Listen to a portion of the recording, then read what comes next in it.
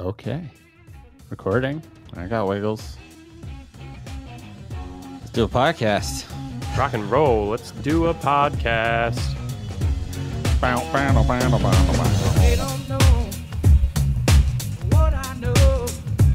I'm watching the tail end of the James Webb Space Telescope deployment animation. Animation. So it's their Animation. rendering of how it deploys. Yes, Northrop Grumman's deployment. It's kind of neat. It shows the We'll get where there. it is too. Don't waste it. I thought we were recording. Yeah, let's do Oh, it. we're recording. But... All right. Okay. Welcome back to another Zengineering podcast. Woo! Welcome back, everybody. We've hit a point now where I'm not counting. So it's whatever number is on the thing. Ooh. And it's not because the number's too high. It's because we keep screwing stuff up. Yeah. This is like our 12th session and maybe our 6th episode. 6 sounds in the right range of Um, episodes. and We might repeat some topics just because yeah, we've you know, talked about hey, them a well, lot. I mean, I but don't we remember. also don't. Yeah, exactly. So we don't know. We have different things to say about them most of the time as well. Psych, just kidding. We have super organized notes and we know exactly what we're doing all the time. Yeah, honestly, compared to most people, we Bad. probably do. We do have a shared document with some notes in it. I think that we're both looking at the same time. That's a huge accomplishment. Being in school is interesting because I get to see how much of the world really actually, like when you tell me you're super stressed out with work, like I believe it because I've seen you work, but I've also seen a lot of other people work. And I'm convinced that at least 70% of the workforce spends most of its time walking around in circles, talking about how busy it is and not doing work. Yeah, I would agree with that. Like I feel like being I spend stressed out half about my the time. idea that they're stressed. And anyway, I think sadly most people So- just don't enjoy what they do. yeah, that's probably It's hard to get most of behind it. it. And a lot of jobs would be hard to enjoy probably. Which this is okay. So this is the thing I was going to put. Well, first, so we're going to be trying some different formats coming up, partially to make production easier on us, to make episodes easier on you by making them shorter. Of varying lengths to select from based on Right. the time that you have available. So basically, we're going to split off some of the hit list stuff and some of the bigger stuff. And so this week we're doing hit list only. Oh, hit list episode number 1. That makes it easy. Hit list episode number 1. There you Boom. Count it. go.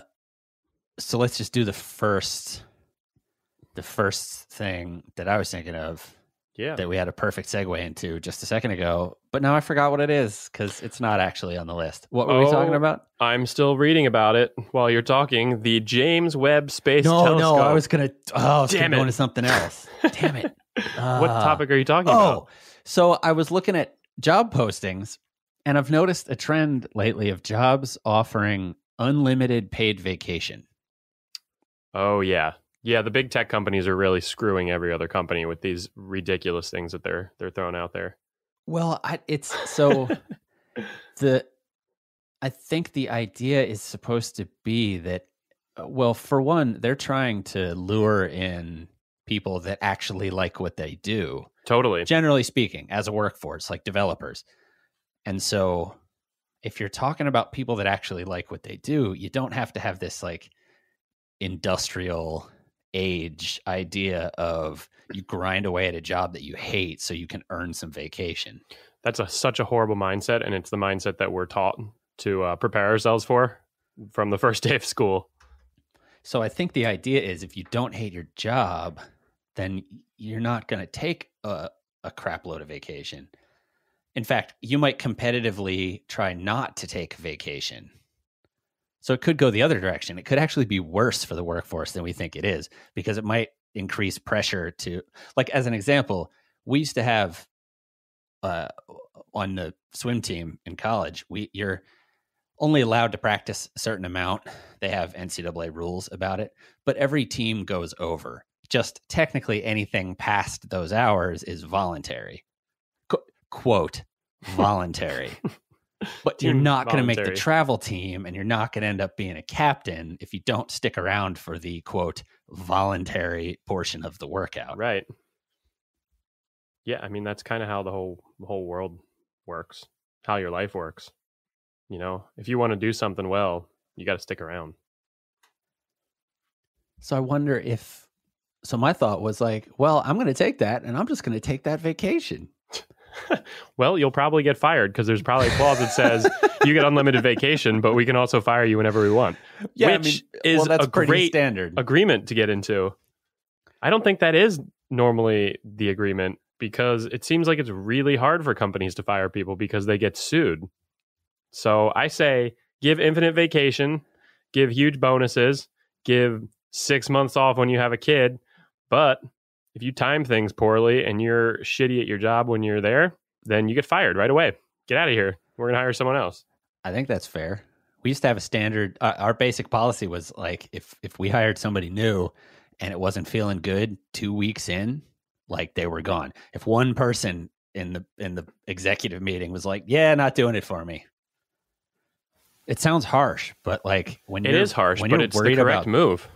Well, when you're worried about burn rate at a company that only has so much money, you don't have time to stick around for 6 weeks, 6 months and wait and see if the guy gets his footing. There isn't time. It's like bad relationships. It's the same thing. It's the exact same thing. Nobody wants to be mean to each other. And so everybody holds on to things that they should have gotten rid of. Yeah, absolutely. Harsh realities. Okay. Harsh realities take harsh lessons. Right. Teach them. But so unlimited paid vacation. I don't know how. It sounds awesome. I want it. I feel like anywhere that offers that kind of also requires that you work 24 hours a day, 365 days a year. Well, the guy that really started it, or at least put weight behind it, was Richard Branson with Virgin. And his idea is basically it's already their expectation that you're going to be checking your phone and that you're kind of going to be tapped into work life anyway. Like there isn't this stark, you leave it behind when you leave the factory idea. And so I think he's right when he says it's only fair to go the other direction with it too, which is sort of like, okay, well, you're going to have to kind of be on the clock all the time because you're so connected and your work is technological anyway. It's a reasonable way to look at it. It's also but reasonable. Also, you can take off for Fridays if that works for you and you don't screw up. But if you screw up, I mean, to me, it's almost like I kind of like the accountability of like, hey, it's about the quality of your work. Yeah. And if somebody comes in and goes, he only works 3 days a week, and the executive's answer is, yeah, but he's so much better at it than you that's okay. Like that strikes me as good for the workforce. You're gonna break some eggs, but you'll have a tasty omelet.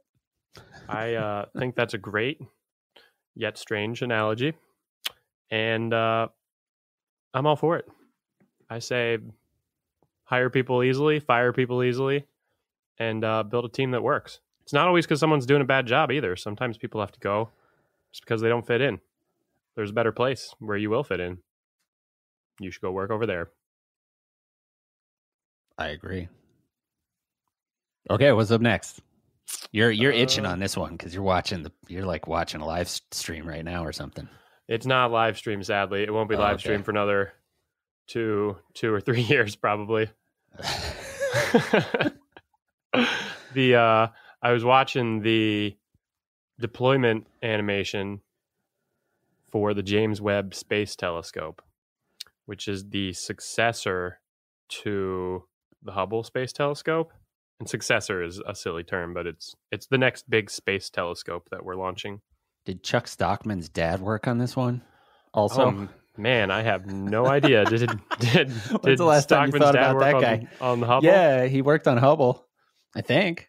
I think about Charlie Stockman all the time, actually. And this is a really strange story, and it's a weird one for me to get out, but I'm going to say it in case Charlie Stockman's listening. Once when we were children, Middle school, maybe 12, 13. He had just finished a really cool drawing. He was an awesome artist. And I was looking at it and something struck me to fuck it up. And so I crumpled it up and threw it on the ground. And he was like, dude, what the hell did you do that for? And I didn't have a good answer. And I left the room. And I think about that all the time. And it was a huge lesson moment in my life for no particular reason. We didn't like fight about it. I don't think I ever apologized.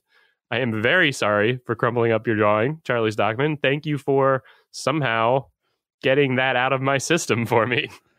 We're friends on Facebook. He's in like a comedy thing now that does stuff around LA. Dope. It's called Charles. Oh, right.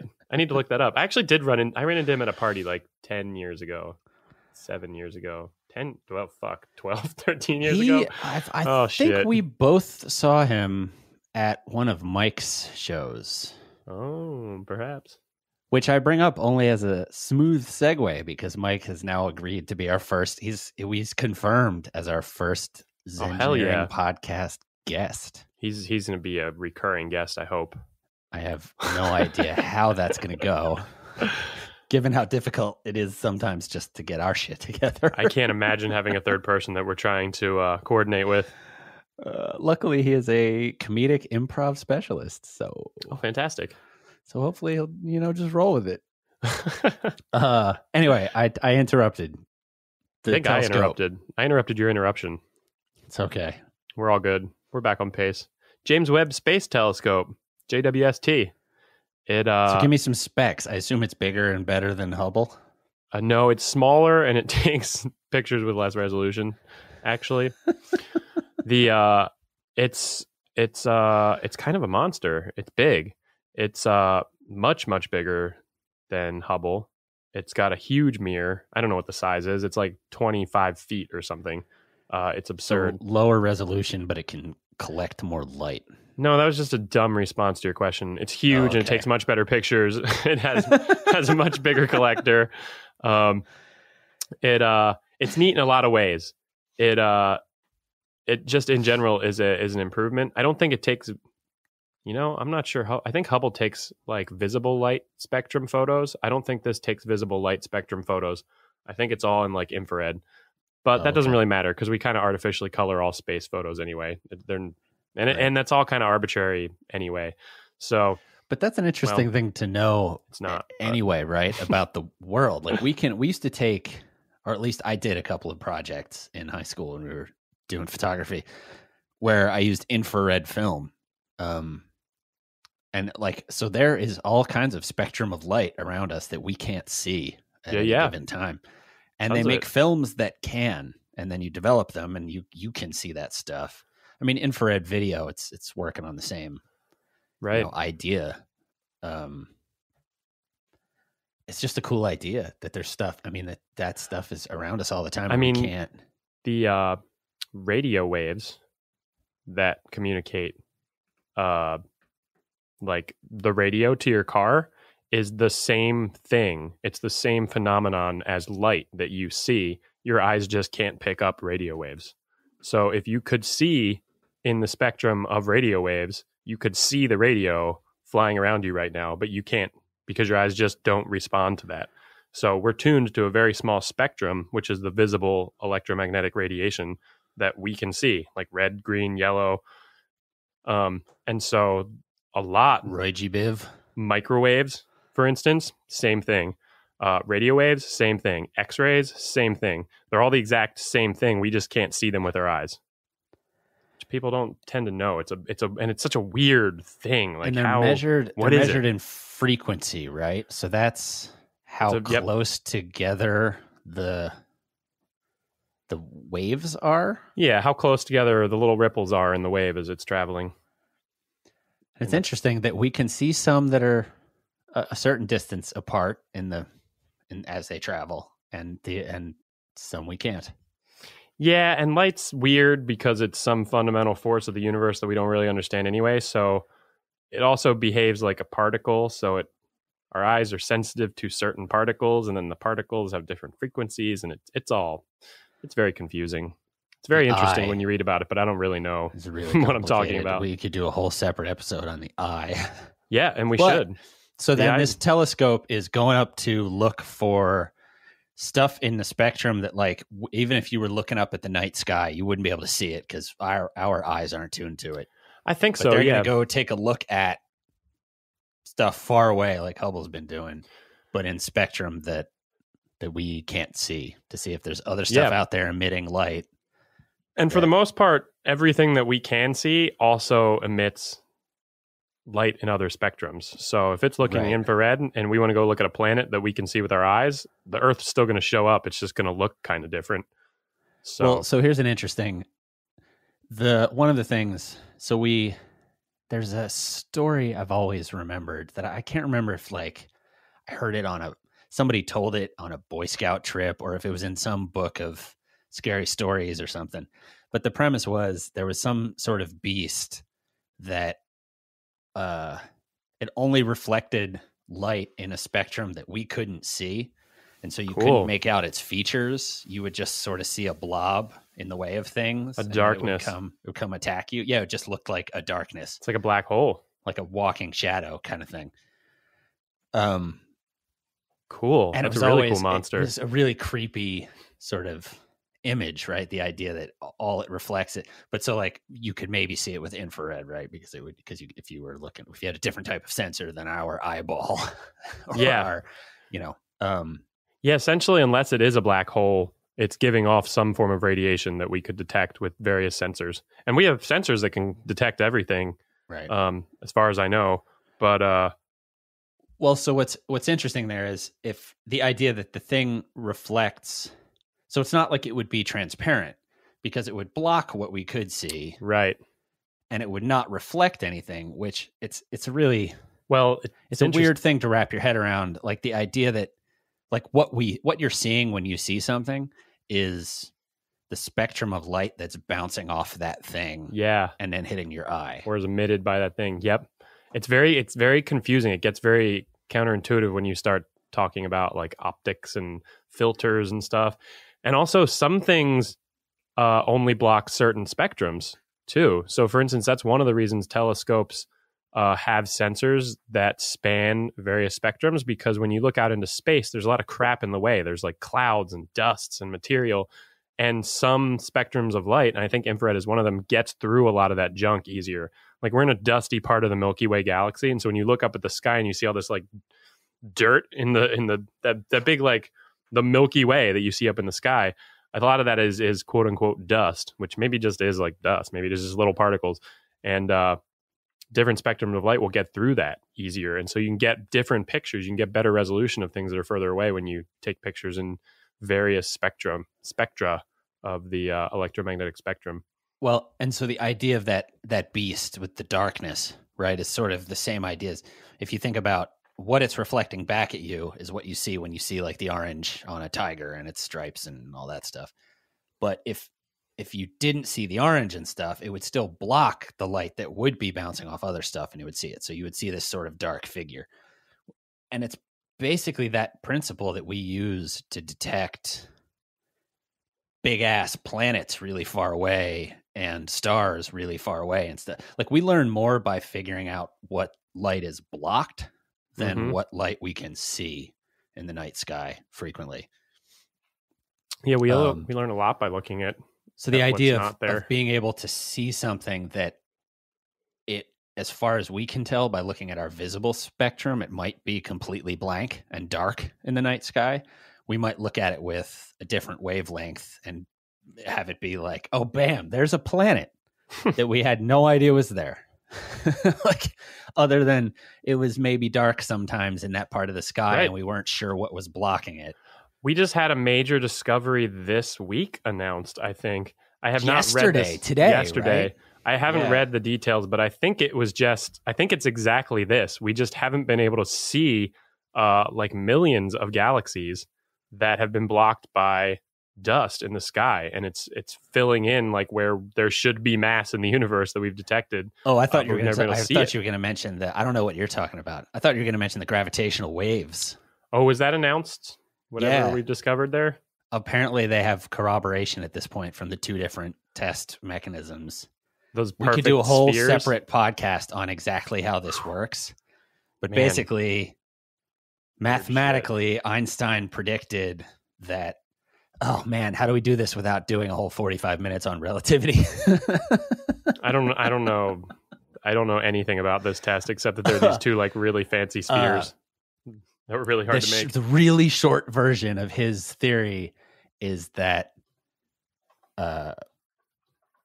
gravity is a product of space-time, which is an actual sort of physical, like physical is not the right word because we don't touch it. There are no right words for this conversation. Like it's a substrate that that can be manipulated, not by us, but by things that happen. Maybe not by you.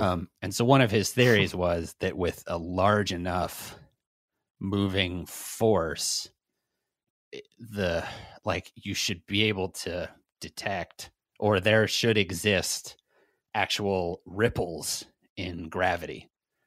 And so we set up a test, which we could outline for you. It involves tubes and lasers and giant amounts of space out in the desert to try to pick up the flux caused by some giant, like celestial happening. And so basically what they did and apparently corroborated is they were able to actually measure the tiny, tiny fluctuation in the universe that hits the Earth when two black holes collide. And everybody's been freaking out about it all day. It's dope. I've been it confirms the math behind that stuff, which now makes the math behind things like faster than light speed travel a little tiny bit more plausible. Because basically the idea of warp speed is instead of moving a ship really fast through space, you actually warp space around the ship. And if this test proves that space-time is warpable, then we might actually be able to have hyperdrive. Hells yeah.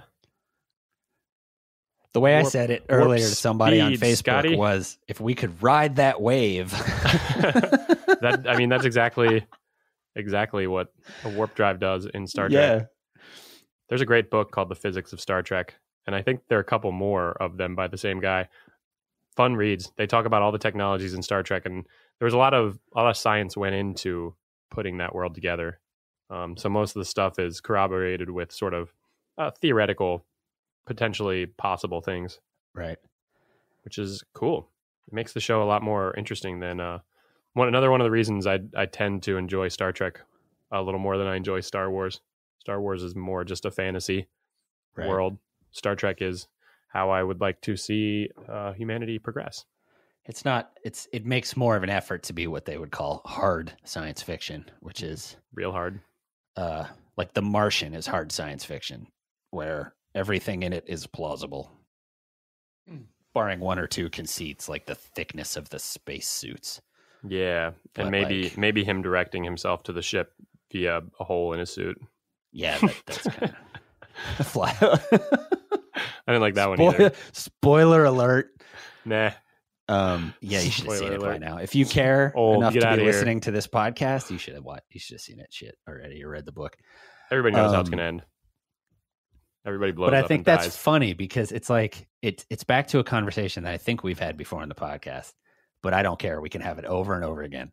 There's something like fundamentally satisfying about sports that put you in a sort of unity with nature, like carving on a snowboard, surfing. There's a reason surfers are so chill. There's something about catching a wave and the sort of balance and unity you have to achieve in order to ride it, that like it's crazy to think that might hold on the scale of gravity and space-time and black holes, and we can just build, get your Silver Surfer on. Cosmic surfing. Go ride around the universe on a gravitational wave, bro. It's pretty dope. Cool buzz and some tasty waves. I'd be stoked out there, just cruising with the little prince. Hey, bro, what's up? How's your asteroid? Oh, man. Okay, I feel like that's as good a place as any to wrap this one up. Mm-hmm. Thanks for hanging out. We're going to try to do some more of these scattershot type episodes, put in some other ones. I think the next big one we're going to do is search engines. Dig in on web crawlers, search engines, how all that crazy nonsense everybody uses every day works, and no one has any idea how. Oh, this is a fun one. This can be a fun one. But thanks for hanging out. You can find us wherever you find us. We'll be there still. Although I just heard today that SoundCloud is operating at a massive loss, so we might need to find a new place to host our stuff. Yeah, for collapse. Sure. I don't think they're making any money. Also, let us know what you think of these little shorties, because they're great little listeners. When you're like cleaning up the kitchen after dinner, maybe. That's when I listen to a lot of short podcasts, that kind of stuff. There you go. And iTunes. Oh, hey, you can also hit us at hello@zengineeringpodcast.com. If email's how you like doing things. Oh, hello. Hello@zengineering.com. And still the best thing you can do to keep this train a-rolling is rate and review on iTunes. Yeah. Even if you just say, what up? You sent me. Rock and roll. Well, I'm Adam, which I don't think I said at the beginning of the podcast. Awkward. We have to start over now. Awkward. I'm Brian. Happy birthday, everybody. Hope it's a great day. They don't know what I know. They don't know like I know. Happy, what's that? What am I thinking of?